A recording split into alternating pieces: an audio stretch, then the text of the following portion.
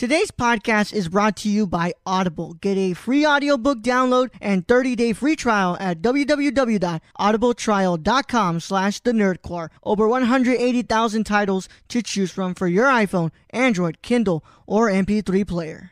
Hello, nerds. You're listening to an episode on the Nerdcore podcast feed. If you're feeling generous, please consider pledging to a tier on our Patreon at patreon.com/thenerdcore. We have tiers as low as $1 per month. Thanks so much, and enjoy the episode. Hello, nerds. You're listening to an episode on the Nerdcore podcast feed. If you're feeling generous, please consider pledging to a tier on our Patreon at patreon.com/thenerdcore. We have tiers as low as $1 per month. Thanks so much, and enjoy the episode. Hey everyone, before we can get into today's episode, I need to talk to you all about Anchor. Anchor is the easiest way to make a podcast and is the platform I've been using for over 2 years. Anchor is easy because it's free, includes creation tools on your tablet or phone from the get-go, rewards creators with sponsorships with no minimum listenership, and best of all, they distribute your podcast to places like Apple Podcasts, Spotify, Google Podcasts, Stitcher, and many more. So if you want to make a podcast, you should download the Anchor app or visit anchor.fm. Now let's get into today's episode.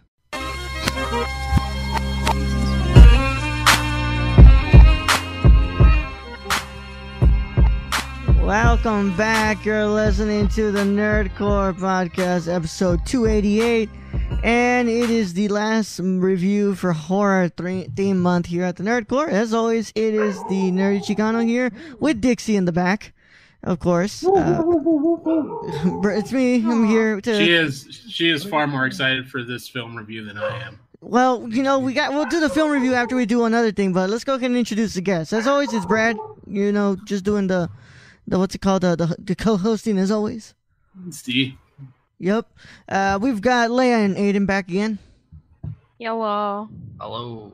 Hello. Hello, lovely. Hello. Yeah. How's everybody doing today?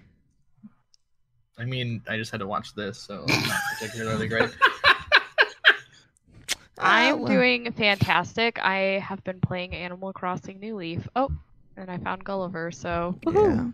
Yeah. That's cool. I am doing great. I got to rewatch one of my favorite movies of 2018. I just watched the Star Wars trailer like 3 times. And yeah, we got a lot of stuff to do today. Today's a really good day, man. I love today. So, first of all, before we ever get into the review, today we were graced by the wonderful presence of the final trailer for Rise of Skywalker. And of course, we have to talk about it, right, Brad? No, Sure. I haven't watched it yet. Well, that's your just problem. to let you know, it looks like Star Wars. Looks like Star Wars. Well, that's what I was expecting. So Yeah, yeah. Well, you know, because we did a whole episode on The Last Jedi trailer when that dropped. What's it called? Almost like fucking years ago. And what's it called? We're gonna do it for today, Brad. We're not gonna actually spoil the fucking trailer. We're just gonna, you know, talk about it. Fucking trailer. What? How do you spoil a trailer? Like, Well, they don't true. spoil it. True. Then I'm sorry, Leia. The point of a trailer is It rhymes with Apple Teen. Apple team. And Brad, this trailer is fucking awesome. I mean it looks like a fucking Star Wars trailer. So I mean, Yeah. it's looked like every Star Wars trailer. But it's a really good Like final that, too. trailer, dude. Especially, especially that. It's- I mean, I'm not gonna blow his dick or anything, that's for sure. But Look, it's fuck good, you, bro. sure. you're missing out. I mean, You're missing out, bro. I like the whole 3PO saying like I'm getting the last look at my friends, and that warmed my heart. I was like, oh man. which makes you question what the fuck are they doing with 3PO? They finally just like shipping him out of the. They don't want to make fun of him anymore. Falcon, just throwing him out the Falcon, being like, "Bye, bitch." Yeah. What's it called? It makes you think like, oh, now we're gonna start being nice to 3PO, just as the last movie, right? Nah, fuck that. Yeah, it looks great, man. That the whole like, what's it called? That ice planet that they're going. That's a shit ton of TIE fighters, man. Well, you know, we visited an ice planet before. It was called Hoth. Yeah, but this one looks like it's a glacier in a big fucking ocean. I don't know what the fuck we're at there. Probably Hoth. Hoth. Climate change finally hit Hoth. Global warming. Global warming hit Hoth, and now this place is basically an ocean. Yes. Take care of our planet, man, because Hoth obviously is not the next destination. No. But look, man, the trailer looks great. What's it called? I love that shot of Kylo in the rain with the saber, and then he just come. We go to that next one, and he's just drenched in rain, and I love that shot, dude. That was fucking awesome.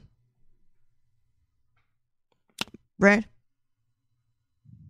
Yeah. I mean, sure. Look, Brad is being a little bitch today, because usually when we talk about these trailers, he's really in there talking about it. Today, I don't know what's going on. He's just being a little bitch. I mean, you're just. I'm not as excited as you, apparently. Shut up, Brad. That's just how it's going. No. I am not as amped for this trailer. This trailer looks like every other fucking. So you're saying you prefer the Darth Ray one that we got before? Yeah, I preferred that. I preferred something different. This looks like every other fucking trailer we've gotten before. Well, whatever, Brad. You heard the Emperor's voice in there. We still don't see him in the flesh, but he's in there. He's kind of like on his hover chair coming down. Again? Yeah. So he's like on his hover chair going down. Wait, because you know that dude can't walk. Is that who was in there? I couldn't see that at all. At the end. At the end, he's on this little hover chair. That's what I'm guessing. Oh, yeah, well, rise. Yes. All right, man. Well, the trailer was fucking awesome. You guys should go and get your tickets if you can. Brad, what's it called? Got my tickets for the Lighthouse. You should go and get yours. Check yours now, Brad, because it's starting to expand. The movie's going to start expanding on Friday. So you should starting to expand. Hey. Shut up, Brad. So go check if your theater's gonna be playing the Lighthouse, Brad. But for those of you guys who already got your Rise of Skywalker tickets, awesome. But we're gonna go ahead and move on now. We're gonna talk about the movie we're gonna talk today about. Leia, are you still here? Yeah. All right, cool. Sorry, I'm also playing Animal Crossing because I found a perfect apple, and so I had to plant this tree. All right. As always, if you hear the that means that the spoiler is. Hold on. Sorry, that wasn't too loud, guys. Was What it? is happening? If you hear the Whoa. that means that's the spoiler warning is in effect. So for those of you who have not watched Hereditary, you guys should go and click off because our spoiler warning is in effect in a 5, 4, 3, 2, 1. All right. Scariest fucking thing. This is the most horrifying thing I've ever heard in my life. Yeah. Pretty much. It's up there. My laugh is horrifying. I mean, yeah. Right. When it's just played by itself, kind of, without any Like no intention. context. Yeah. Well, as always, we're gonna go ahead and read from the best source in the world, Wikipedia. The most reliable source. Hereditary is a 2018 American supernatural psychological horror drama film written and directed by Ari Aster in his feature directorial debut. It stars Toni Collette, Alex Wolff, Millie Shapiro, and Gabrielle Byrne. Oh, wow. Isn't that the Burns? Byrne? Yeah. As a family haunted... What? I was just like, one of us. One of us. Google gobble. As a family haunted by a demon after the death of the secretive grandmother. Hereditary premiered on January 21st, 2018 in the midnight section at the 2018 Sundance Film Festival and was theatrically released in the United States on June 8th, 2018. It was acclaimed by critics, with Colette's performance receiving particular praise, and it was a commercial success, making over $79 million on a $10 million budget to become A24's highest-grossing film worldwide. Oh shit! As always, what's it called? Shot by the amazing Paweł Podgrecki. Is that the Paweł Podgrecki? No, that's like Paweł if it's two W. There's a W in Polish. Oh really? Yeah. How about you say it? Paweł Podgorzelski. Okay. I don't know the last name, but it's Paweł. Okay. Sorry, I'm not white, Ayden. Yeah. And what? Maybe you should live in a Polish neighborhood and you can just name some Polish. You want me to move to a white neighborhood? Is that what you want me to do? That'll work well here. Oh yeah, that will really well for me. Yeah. What's it called? They might just call INS on me just for shits and giggles. All right. I mean, all right, and what's it called? Shot by what's it called? The Paweł Podgrecki. And Whatever he said. Whatever he said. Whatever he said. I'm so sorry, sir. I really don't mean any disrespect. I do. I do. He also shot Midsommar, so there's that too. I believe he's just the one who works with Aster. But I'm gonna go ahead and spin the wheel here. I'll give my thoughts at the end. I'll go and let the other ones go first. Let's go, Leia, Ayden, Brad, me. So Leia, go first. No, let's let them talk shit first, and then I can prove why they're wrong. No. Okay, hold on. Shut up, guys. Right up No, here. because then we gotta listen to y'all just gangbang this fucking movie. Well, okay. Oh, they're gonna say gangbang us. I was like, what? One good, one bad, one good. Okay. Yeah, that's what we want. Okay, Leia, Ayden, Yeah. Leia, Ayden, me, Brad. I don't want to go Accept these first again. terms. Make Ayden Okay, go first. Ayden, Leia, Brad, me. Okay, I'm down with that. There we Okay, go. Ayden. Accept these terms. This was painful to watch again. First off, before I watched it, I read an Amazon review that really summed up my experience. Demonic. No, it was just talking about the little girl and her clicking noises. It said the clicking noises really foreshadowed what you want to do when you watch this movie is click it off. That's actually kind of funny. It was great. But first off, before I tell you what I hated about it, I'm going to tell you like the 3 pros I wrote down, and then a list of cons. I thought the wide shot after Charlie dies. Spoiler warnings in effect. I know, but the wide shot after Charlie dies and like that little like minute or so of just like silence of him like freaking out or whatever and like going into shock, I thought that was well done. The dinner scene is generally a better scene, I guess. The like emotional turmoil between the family that's like brought out by like the silences and shit are fine. And the wide shot at the end of it, when they're just sitting at the table, then like I think the mother went back upstairs, right? I don't fucking know. That's it as far as good shots. All right. The dark scenes are colored well. I'll give them that. The light scenes, however, are not, especially the interior ones. Like they just don't look good. Okay. The black levels of the film are mad inconsistent, especially on the interior, where they kind of raise the shadows and they have this weird like yellow red that just invites way too much fucking digital noise into the image. But it's fine, go off. Colored by a guy who's not wildly experienced in like good films.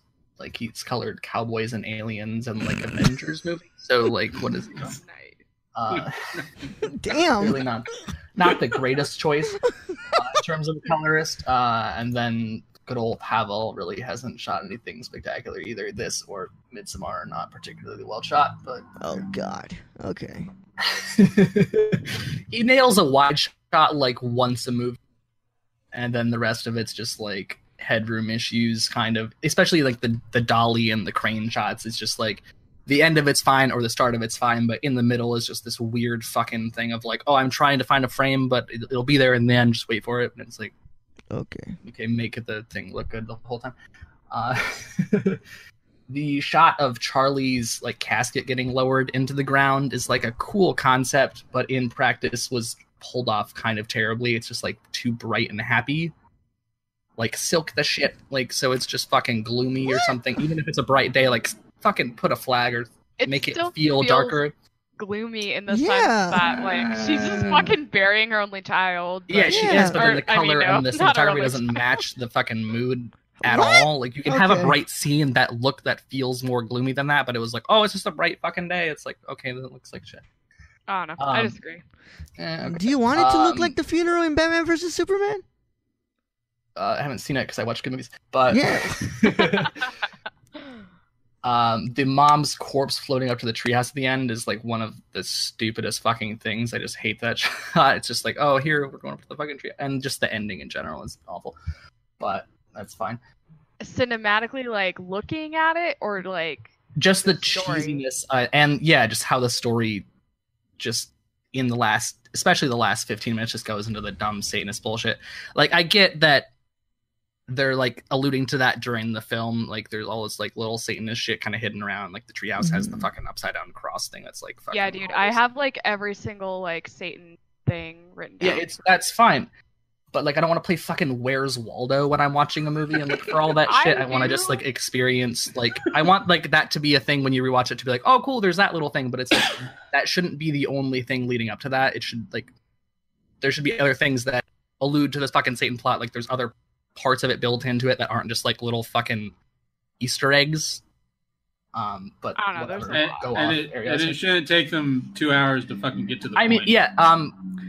After I watched okay, Brad, what it's Scorsese's new film or whatever, like I listened to him talk afterwards about like some other movies, and he talked about this movie for a little bit, particularly like that dinner scene I was talking about, and he said it was good, and it could also be good without the horror plot, and I think that's kind of where I agree with this, is that it's good except the horror plot.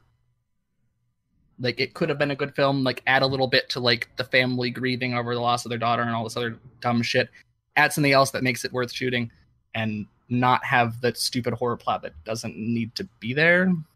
But also the one thing that in the classroom scene at the beginning, like the girl sitting in front of the son, whatever his fucking name is, Peter.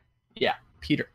The girl in front of it was like saying some pretentious bullshit about like the play they were studying. Like he refuses to look at the signs that are being handed him literally the entire play. Like, we get it, Ari Aster, you're trying to hide shit, and then you're also telling us about it. Like, go fuck yourself. I mean, it's not also like it's not really directed at the audience for that either. It's more directed at the family, I feel, because like they ignored all the signs that were there like her whole life.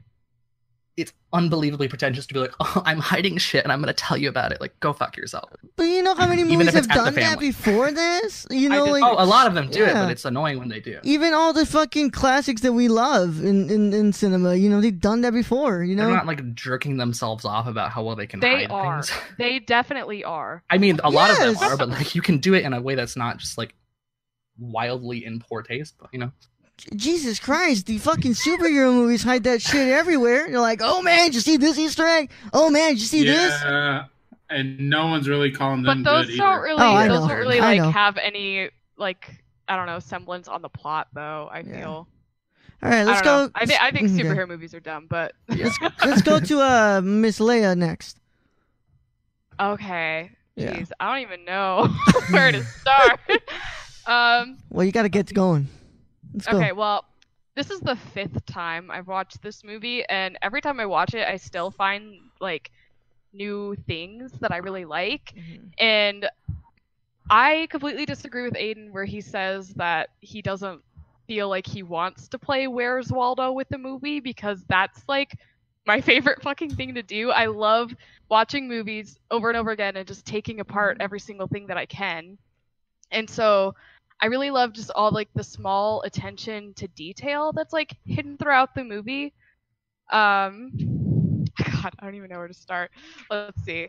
I posted my like deranged notes up on Twitter, so you can see my drawings. I have like 11 pages of all this, like just crazy ass notes because of this movie. Because like when I first saw it, I was just kind of blown away at the end. Like, I was just like, oh shit, like, how much did Charlie know what was going to happen throughout this movie? Like, that's something that just, like, popped into my brain the moment it was over. And so I started researching, like, King Payman and all this other stuff and, like, taking apart all the tiny details. And so, like, I learned that King Payman, he has all these powers, right? And one of them is knowledge of past and future events. Mm-hmm. So I feel like that like lends something more to the movie too, because you're like, okay, Charlie, I think, has always kind of been King Payman throughout the whole thing, right? Mm-hmm. And so it's just kind of cool that like in the beginning she's having this conversation with her mom, like after her grandma died, and she just says to her mom, she's like, what's going to happen when you die? And like when you first watch this, you're like, oh, she's just dealing with some mortality shit, like grandma just died, now she knows everyone's gonna die around her.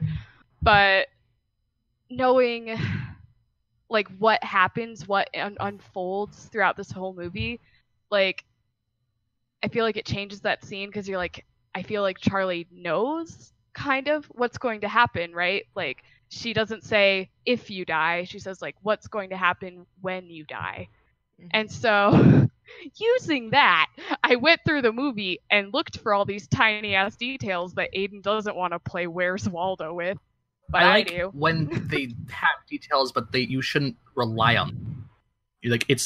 You should have a movie that exists without them, and then going back and watching it, you're like, oh, cool, like that was awesome that they had that little thing. I didn't notice that at first, but now I do. But I still experienced the movie first.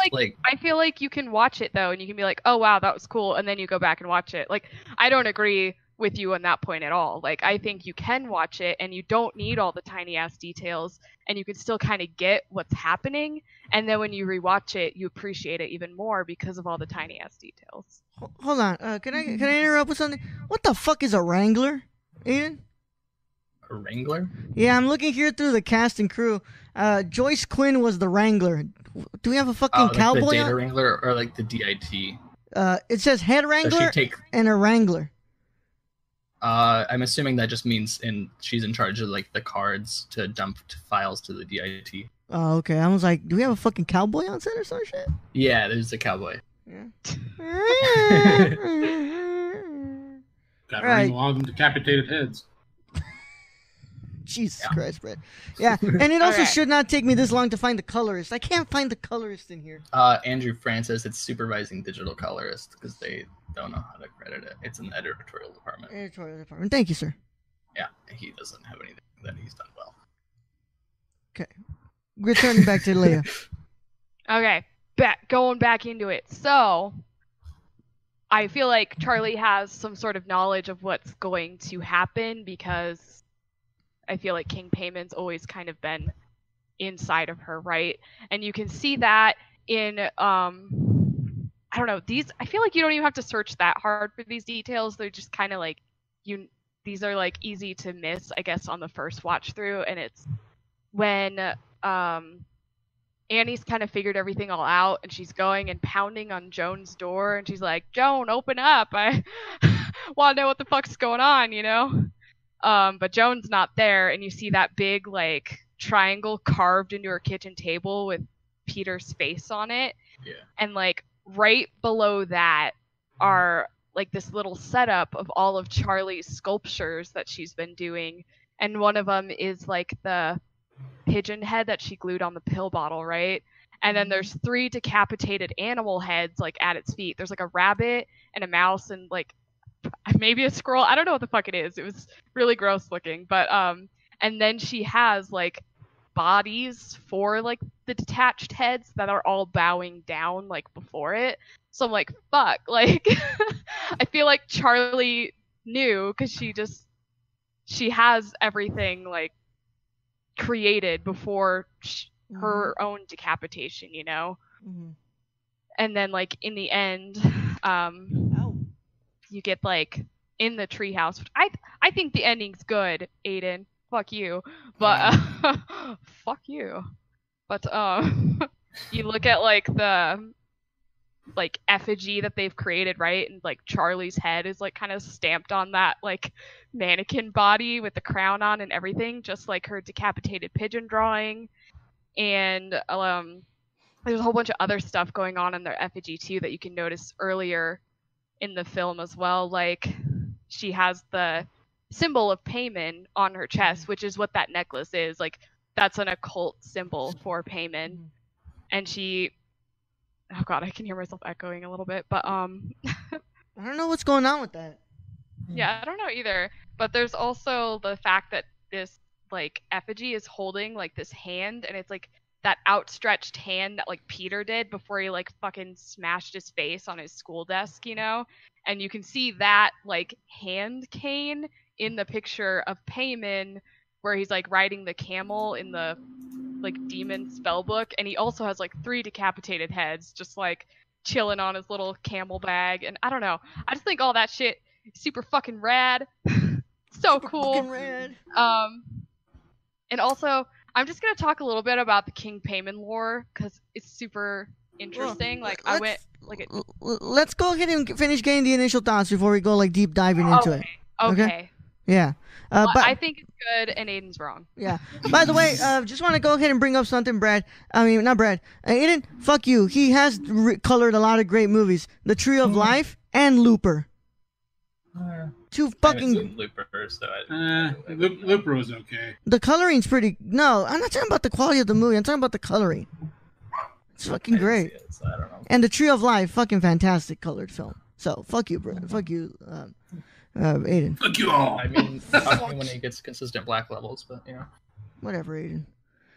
Next time they should hire you, right? Yeah, probably. No, they should definitely though. Go in there.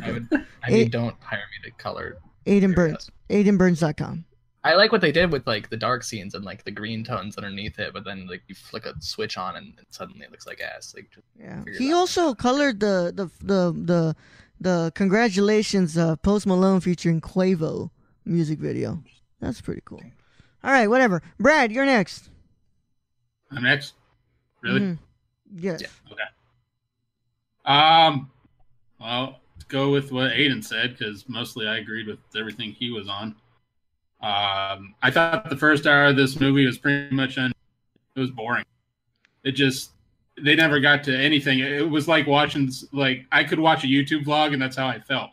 It's like watching a white kid in suburbia. I felt like I liked the first hour and then I hated the second hour. Well, see, then we flipped it. First hour was painful for me. And I think the first I like hour was good, definitely needed. slow shit. And that, I guess for me, I don't give a shit about the King Payman or the Satanist plot. And see, So that's what I probably liked the movie, but I hated that. So I liked what the first hour was doing, and then they just 180'd and went to fucking King Payman's asshole. It was not a 180 if you pay attention. I mean, there's all the shit pointing towards it, but I kind of like that undertone. I like that undertone, but they, like you said, it was like a Where's Waldo trying to pick shit out and get to it. And when you finally get to it, you realize this family's screwed anyway. The only way they're going to get out of it is if they kill all the children. That's really what was bound to the movie. It just wasn't for me. And parts of this movie reminded me of Doom. I couldn't see a goddamn thing. It was too dark. And yeah, that's kind of where I'm at. Oh, Doom, yeah. It was really slow. Fucking Doom, man. I love slow movies. Slow is good, but not slow is good. Like, look, okay, my turn, motherfuckers. Look, I don't know what Brad's talking about slow. I fucking watched Seven Samurai, man. And look, Brad's gonna be like, well, let's go down with that action, bro. Yeah. Brad's pick was slower. Yeah, fucking Brad's pick was slower. Yeah, right in both not. And we've already gone through this, Ro. I agreed with you. Seven Samurai is slow. That's because it's a 3-hour fucking movie. This is a 2-hour movie. It felt slower. So? There's about 1 hour there's 1 hour and 40-minute movies that feel slower than this. Yeah, exactly. Riding the Bullet being one. I agree with you. Yeah. I thought the first half an hour of Riding the Bullet felt longer than this. Felt like a fucking job, man. That one felt like... Well, we don't talk about that one anymore. But look, yeah, I fucking love this movie, man.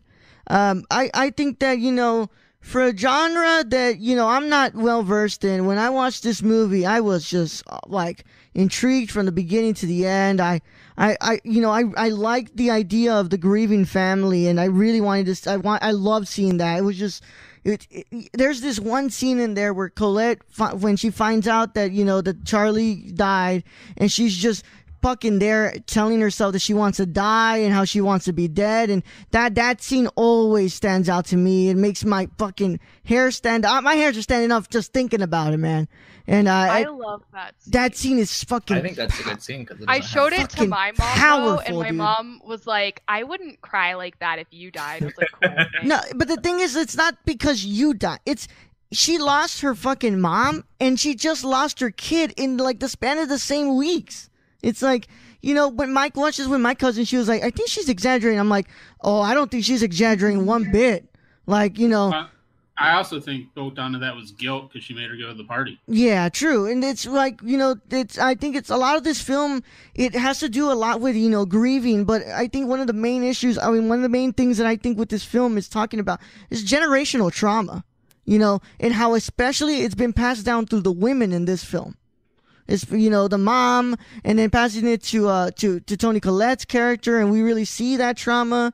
And I love this movie, man. It's second time around, I loved it even more.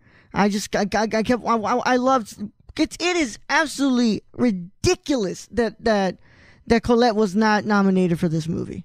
She should have been nominated. She did an amazing performance in this movie. I agree. Yeah, and I also really love the trauma and grief stuff, because I felt like, for me, that's the most horrifying part of the film, right? Like, what kind of trauma does your parents leave you? Yeah.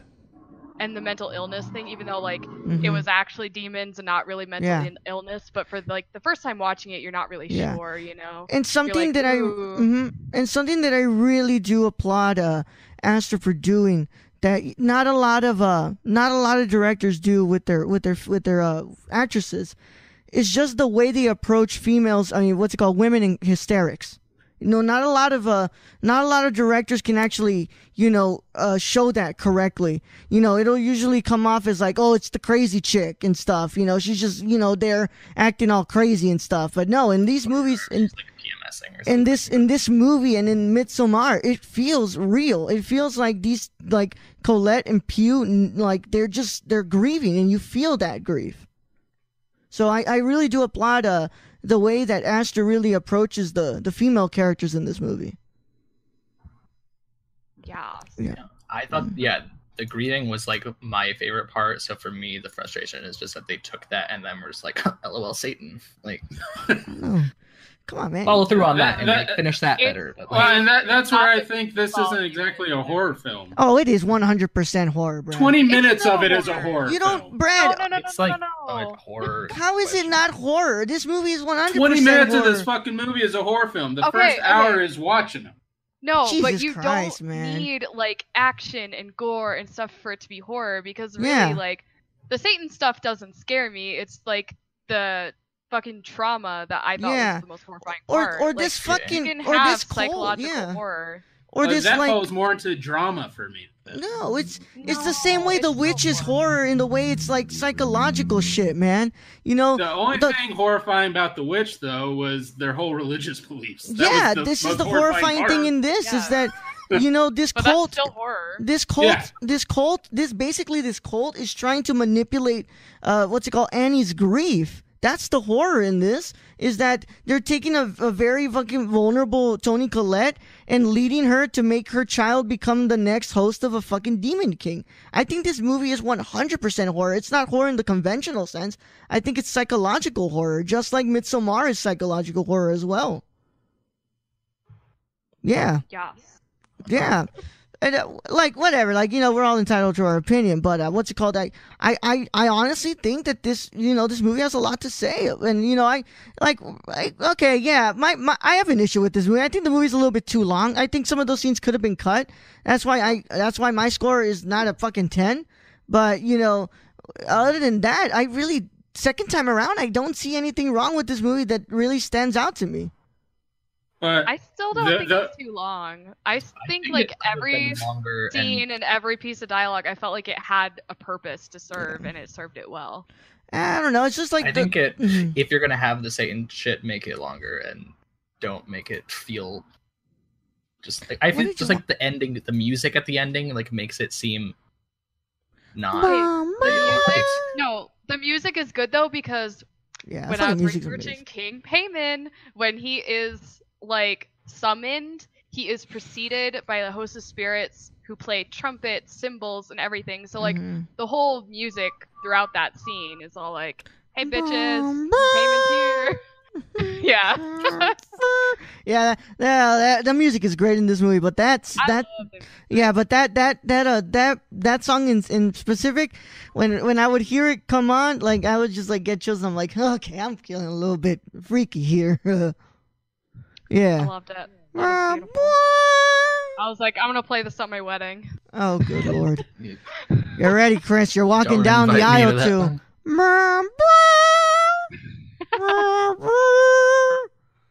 All right. Yes. Yeah. So, I like Ayden over here. I like a lot of the coloring in these shots as well. Not Brad. He doesn't like all of it, but I like a lot of it, man. I will say though, I do like the coloring in this movie more than Midsommar. Oh, Midsommar looked like shit. There were some aspects in the coloring in Midsommar where it was like a little bit too like it was all bright and like a little bit too bright. Yeah, it was a little bit too like the beginning was a little too bright. Towards the end of the progression of the movie, it's like it starts getting a little bit clearer, and I'm like, I wonder what we're doing there. Like, why? You know, in the beginning it felt like we were like. She was clouded by her emotions, man, but then in the end it became clear that she had to light his bitch ass on fire. Well, you know, I do like seeing a man on fire, but I do like man on fire. That was such a power move. That was a flex. Yeah, Man on Fire, also a really good movie with Denzel Washington. You guys should watch that one. Okay. Yeah, fucking good movie. Brad, you're awfully silent, my friend. Yeah, I'm kind of bored with this as much as I was with the movie. Shut up, Brad. Well, Brad, suck it up. On you. Yeah, I'm surprised that Dixie's not barking anymore. Yeah, she fell asleep to this too. Well, thank God the dog fell asleep. Yeah, whatever, Brad. Yeah, you make me watch a lot of terrible shit too. Fucking Wolf Creek was terrible. Yeah. Wolf Creek was pretty good. It was alright. No. Yeah, it was alright. No. Yeah. I mean, it was a shot better than this was. But... Riding the bullet. Whatever. Alright, whatever. They can actually shoot an isolating scene and then, like... Do you guys want some just quick wide shot? Quick like, 5-minute demon fact? Yeah, give me some facts before we go ahead and move on. When we're almost done with this. I feel like this helps, like... I don't know, helps you appreciate the film a little more. Because I got really excited when I was researching King Payman and was finding all these connections. So, King Payman, I guess he first appears in Crowley's Grimoire of Demonology called the Goetia, which is basically just like a Pokédex for, like, demons. Pokédex for demons! Yeah, and that's mentioned, like, in the movie, like, well, they don't say the Goetia, but, like, when you look at the little King Payman book when it's open for, like, that split second, it mentions the Goetia. And so King Payman, he can provide knowledge of the arts and sciences, which I thought was really cool considering if Charlie is really King Payman the whole time. She's like this weird little artist, but she makes like shitty art, which is funny. And then some powers of King Payman's is he can create visions. So, like, when they're having the nightmares, I feel like those could be, like, him doing some vision making. He can reanimate the dead. He has flight, which is, like, so when he's, like, possessing Toni Collette's body, that's why she's, like, floating around. He can make all kinds of things, and all sorts of armor appear, which is just weird, but fun facts.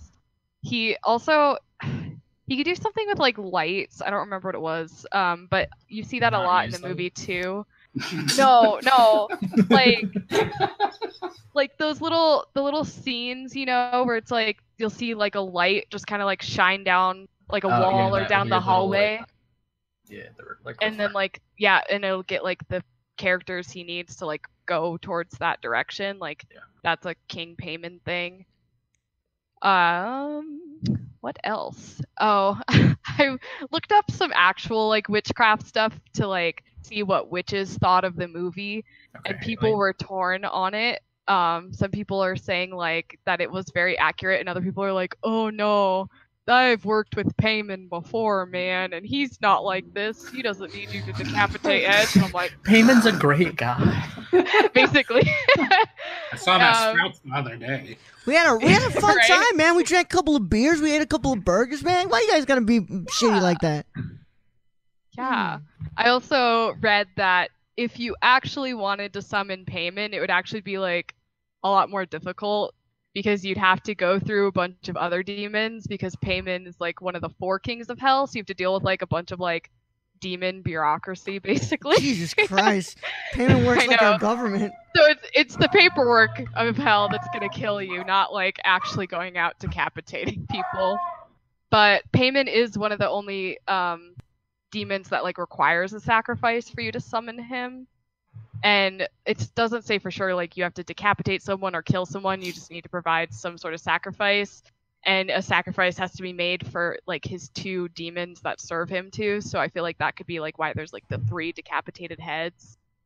But yeah, I thought King Damon or Payman, not Damon, Matt Damon was super cool. Matt Yeah. Damon.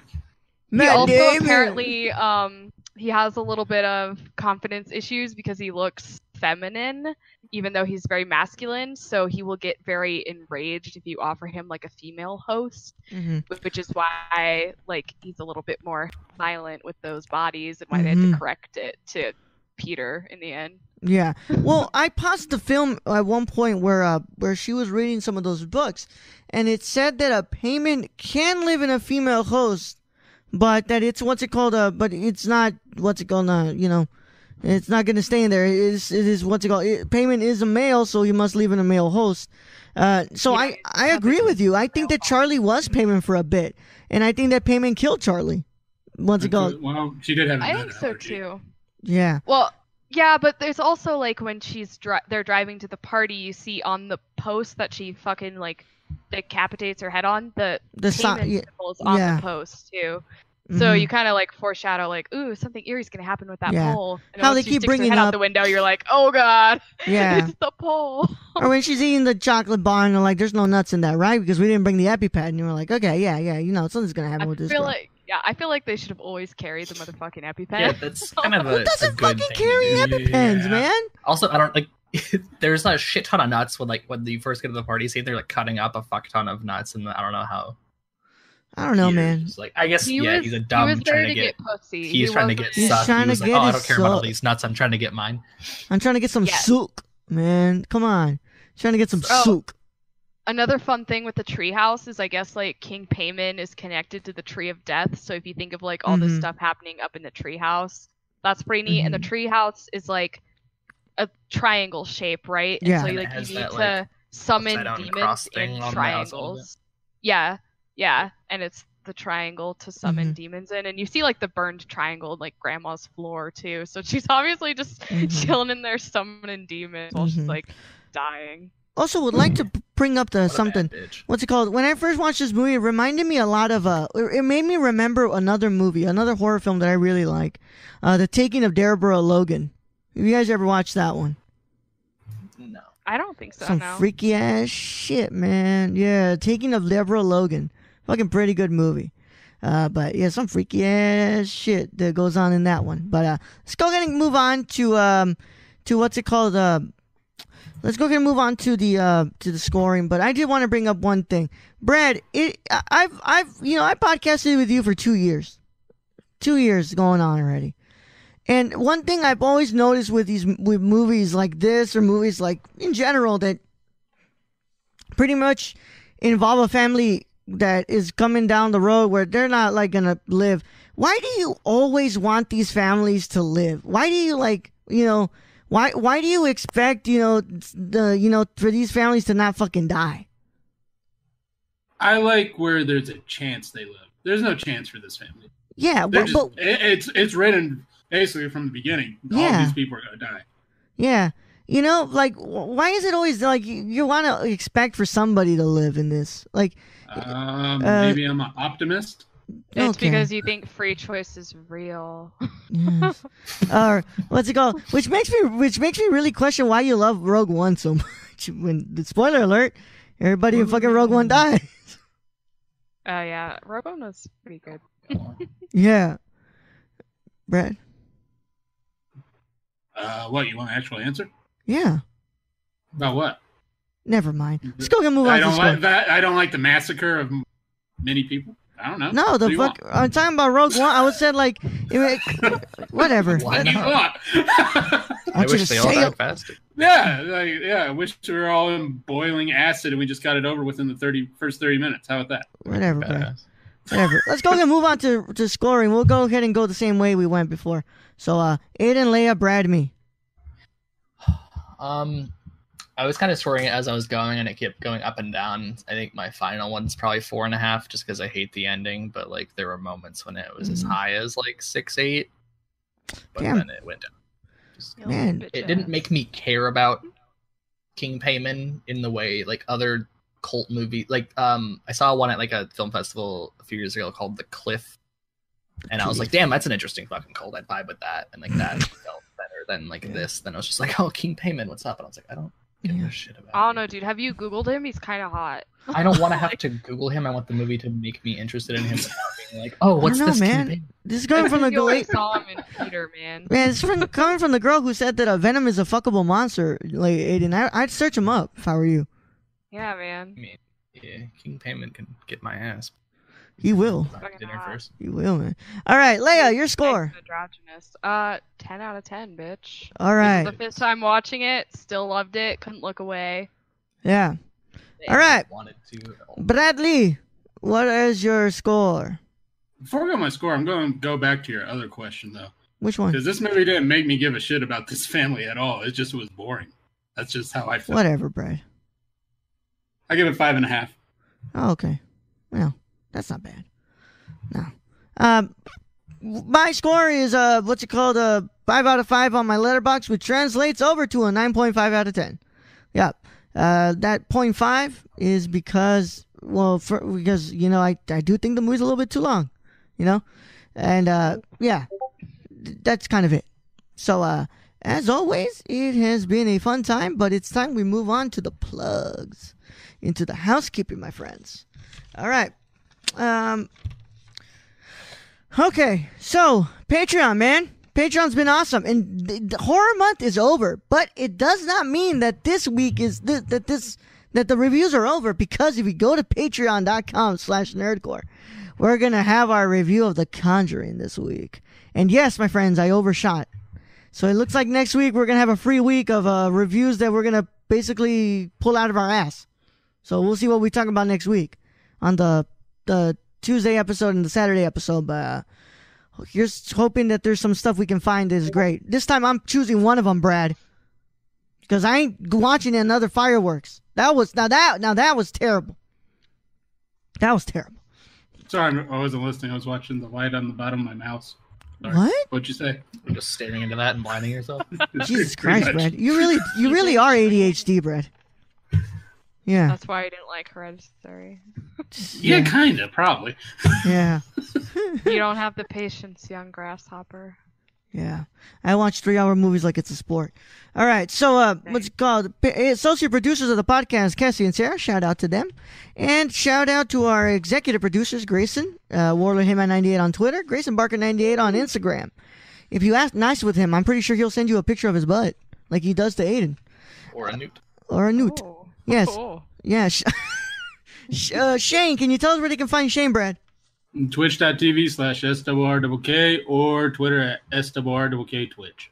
All right, cool. Also go to our merch store, www.teespring.com/store/the Nerdcore, and go and get Brad's face on a hoodie. That's a fun one, right? I don't want that. Oh my god. At least Aiden's honest. At least Aiden's honest, right? Rate and review the podcast on your podcast app of choice. Also, go follow the Twitters. The Nerdcore _ Instagram at the Nerdcore. The Nerdcore, the Nerdverse, the Nerdcore group is the Facebook group.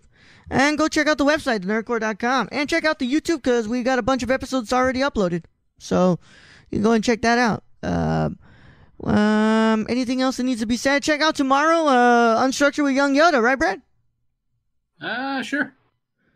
Okay, Brad. That's maybe one of these days I'll come in bored and not say anything, Brad. Okay? Okay. Fuck you, man. Fuck you. You make this hard, man. Okay. But yeah, check out Unstructured tomorrow, and you'll catch us again on Saturday for Saturday morning review. Don't know what we're watching, but we'll see what we can do. But without further ado, can the guests tell them where they can find them on the internet? Whoever wants to go first. Twitter at Burns1. Instagram at Ayden.Byrnes. Burns is spelled Byrnes, like a drunk Irish person. Mm-hmm. All right, cool. Leia? You can find me on Instagram and Twitter at Lumpy Space Bitch, but the I in bitch is a 1. Cool stuff. And as always, you know where they can find us too. Brad, Random Germ 101 everywhere. And I am the Nerdy Chicano on Instagram and Twitter. Yeah. I like keeping it consistent. I should do that soon. Yeah. I'm also Lumpy Space Bitch on Reddit, but I've only used it once, so. Yeah. Dude, Reddit, low-key fucks. Yeah, Reddit's pretty cool, man. Brad likes to send me a lot of stuff from Reddit. Mm-hmm. Yeah. That's where I find most of my good stuff. Yeah. And that one video is fucking stupid. But, yeah. Without further ado, it's been a wonderful time here with you all. I'm sorry that Brad is not talking about anything. It seems like he wanted to be the protester again today. I'm just a bit tired. I know. We're all tired, my friend. It's a tiring day to be alive. Dixie, thank you for being on the podcast too, baby girl. All right, Bradley, send him into the podcast void. All right, Raul. Thank you for being host as always. Thank you to our two great guests, Leigh and Ayden, making it through a month with us. I know that's not the easiest task. Oh, this month was rough. Trust me, I've been doing it for 2 years, so I get it. And thank you to all our listeners. Thank you to all our Patreon supporters. We appreciate each and every one of you. And I guess in the next one, hopefully I'll have some caffeine. Young Yoda out.